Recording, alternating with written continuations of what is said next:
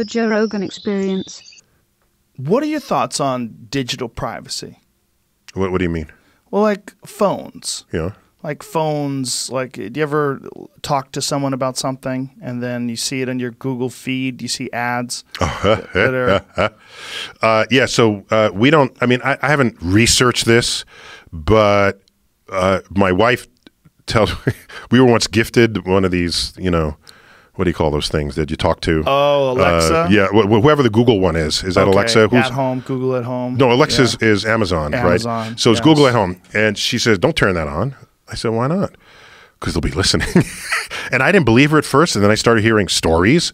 And so I don't have one, but it's not because I know that it's listening or not listening. Well, it is substantiated, being actual, they've said, they've apologized for actual human contractors listening in to conversations that people have had, having sex, having arguments, like it's real. Yeah.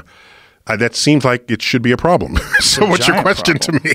What, am I all for it? Or am I all, what's your question? No, my question is, one of the things that you're getting out of their ability to scan things is they're tailoring things to your liking. Like, you know how your phone tells you it's 22 minutes until you get home? I get it. And you're like, bitch, how do you know where I live? Exactly. I didn't tell you where I live. I got it. Here it is. And I'm just old-fashioned about this. Okay. I'm get off my lawn about this. Yeah. I'm the old man in the rocking chair on the porch saying, Sonny, get off my lawn. But you're also a scientist.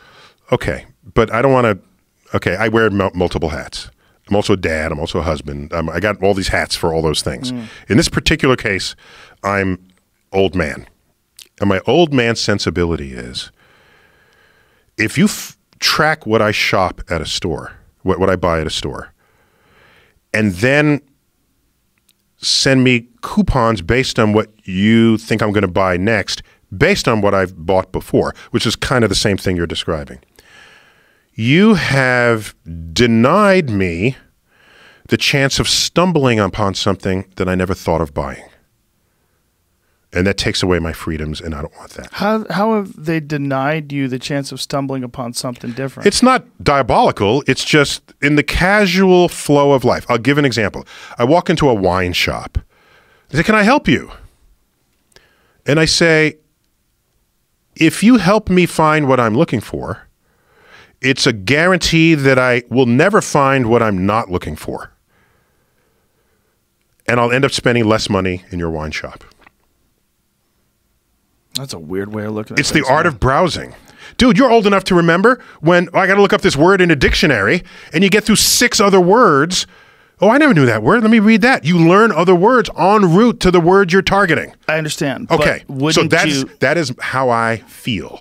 And that's how I think about my interaction with this world. I like the randomness. The randomness of it enriches my life. And if you're going to advertise to me because you think you know who I am, maybe you do, but I'll ultimately end up spending less money because it's the diversity of how I think and what I buy and what I think of buying and how I buy it and how much money I spend that is the richness of the life I lead. You're trying to channel me into some product, something that fulfills a, what do you call it when they have the study whether you're going to buy something or not? Survey? No. The table of people, do you like this product or not? Focus group. Yeah, am I just a focus group to you? If I am, you don't know me. And I want to experience this world by stepping where I've never stepped before and buying something I've never thought of buying. And if you know my previous habits, you're assuming I'm going to stay that way for the rest of my life. And maybe most people do. And maybe I might do that. But if I do it, it's because I chose to, not because you have decided that that's how I should be.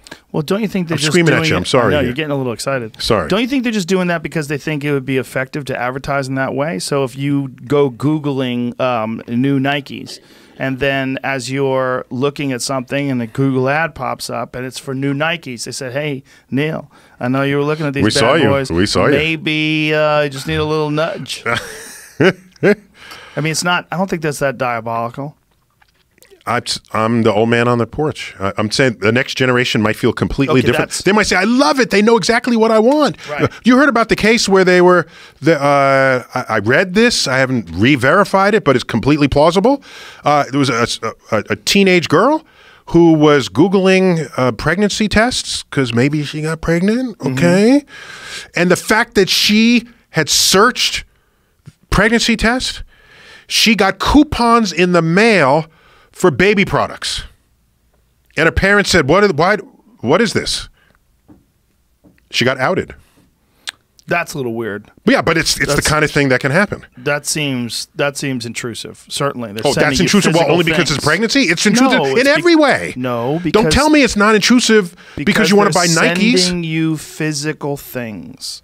It's not just something that appears on your Google feed that you can quickly glance over. What's the difference between send you mail to your mailbox and filling your advertising space in front of your face with product? What's the difference? For one, other people can see it. I walk by your computer, I can see it. Don't look. I guess I'm arguing in principle rather than in detail here. Okay, well, let me take the counterpoint.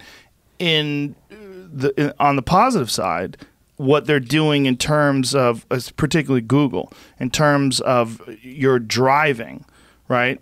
And in terms of using of Google Maps and documenting the history of all these people driving, and especially with things like Waze, which they acquired, is they've developed a much more efficient product than Apple, which what Apple does with Apple Maps, they shred everything you do. Yes, they do. They do. All where you've been and where you're going. That's correct. But Apple Maps sucks.